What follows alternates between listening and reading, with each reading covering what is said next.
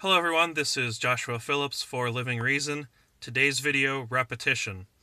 So this is just a lesson I've learned trying to make video content, trying to learn to handle the sort of public speaking nature of it and the explanatory talking part of it.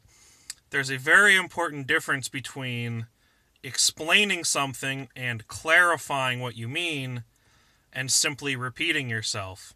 And I notice this because I'm really bad at falling into the pattern of just repeating the same idea, maybe with some synonyms, but without either asking the other person questions to try to understand what they mean, or without actually reframing what I'm talking about.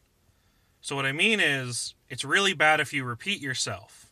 That is to say, if you just keep saying the same thing over and over again, it doesn't actually help people get your point most of the time, right? It's not the case that if I keep saying the same basic idea, that it's that likely to become, educational if you just keep repeating the same thing, right? The entire second half of this video is just me repeating the same thing, and you were probably either on board or not after the first paragraph.